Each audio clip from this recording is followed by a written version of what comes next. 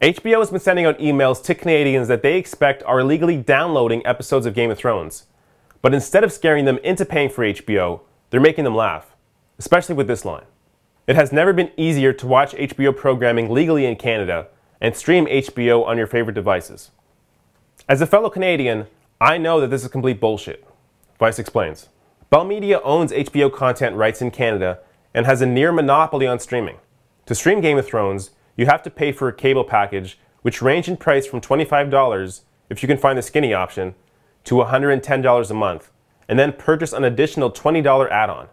In the US, you can access Game of Thrones through streaming service HBO Now for $15 a month.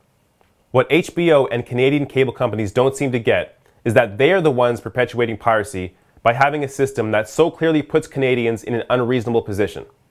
As many online will tell you, and has been documented in the CBC News article on this story, there are literally no even semi-reasonable options for watching Game of Thrones legally in Canada. One person on Reddit commented, "The moment you bring HBO Now to Canada, I will pay for your content."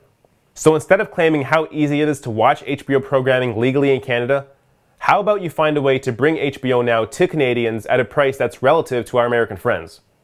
Do it. We want to pay you.